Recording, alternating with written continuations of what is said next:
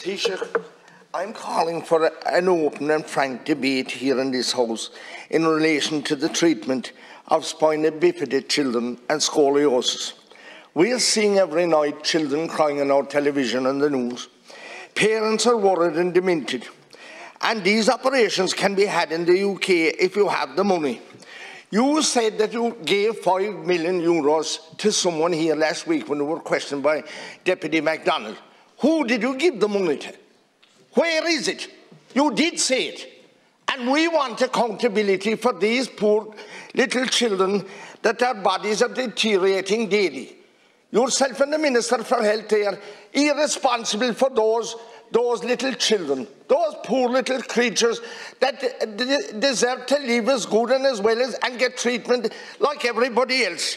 You're being ambivalent, Taoiseach, and you're covering for someone or some people. All right, thank you, and we need to have a debate here, and there's nothing as important to Corla as those little children. I know. But and if we're worth the salt of what being elected here, we have to raise it, and we have to get answers. It is going on with 2 or 3 years now, and it has gone on far enough.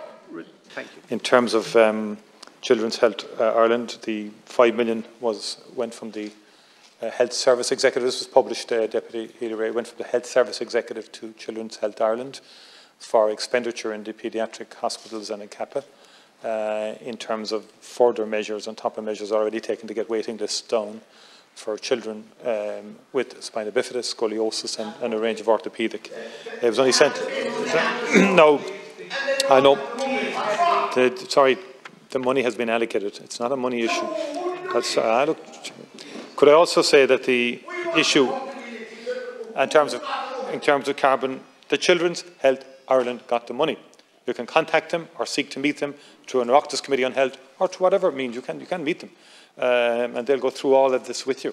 There's no issue, and it'll be fully transparent. There's an issue with the length of time, and we need to get the length of time reduced. Now, could I just say,